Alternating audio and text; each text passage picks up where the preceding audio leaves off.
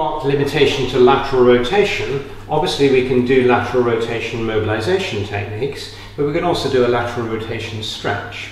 So that continuous static stretch can be useful, particularly in cases of frozen shoulder.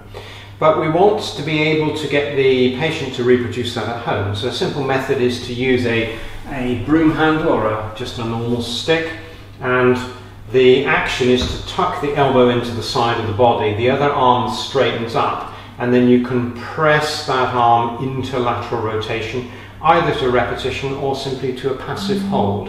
And we're looking at getting that range of motion to gradually go out and encouraging relaxation through breathing.